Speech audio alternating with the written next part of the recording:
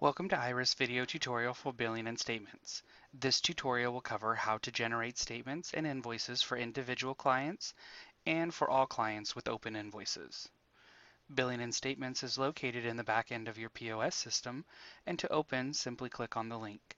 As you can see here, we have already opened billing and statements.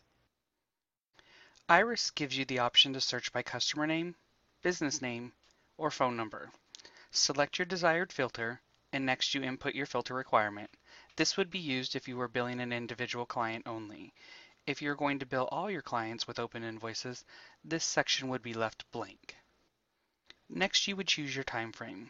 You may either use the drop-down menu and choose a predetermined time frame, or just click on the calendar icons and choose the beginning and ending date.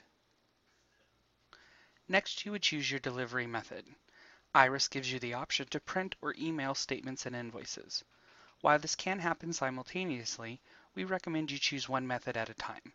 This leads for less confusion and the client doesn't receive an email copy and a printed copy.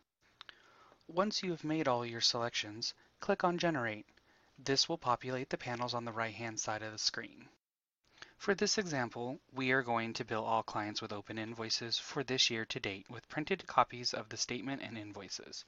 So here, because we're doing all clients, we're going to go ahead and leave this section blank, and we're going to move down here and use the predetermined time frame, this year to date.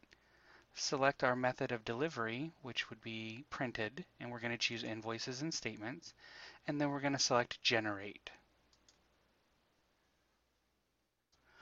Once you click Generate, the statements will populate in the top right of the panel. The panel will show you the account ID number, the customer name, and the business name. The panel will also show you if they have received an email or a printed copy of their statement. The panel will also show you the total amount due for their open invoices.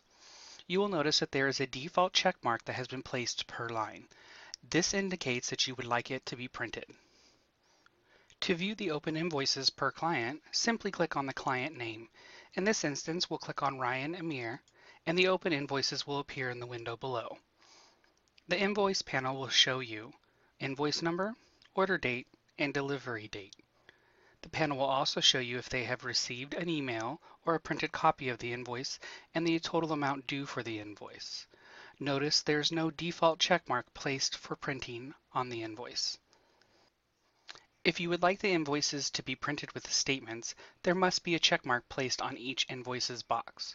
If you would like to select all the invoices at one time, simply click on the plus and minus sign, and it will place a checkmark in each individual invoice. Once you have gone through and selected all the statements and invoices you would like to be either printed or emailed, you simply click on Print/Email button, and it will execute your desired delivery method.